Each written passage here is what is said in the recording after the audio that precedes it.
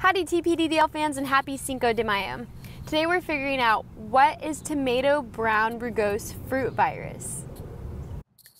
If you're planning on making some homemade salsa, better be sure it doesn't have the tomato brown rugose fruit virus. While this virus doesn't make the tomatoes inedible, it does make them unmarketable. Fruit infected with the virus have brown, blotchy spots, and the size of the fruit is often smaller than normal.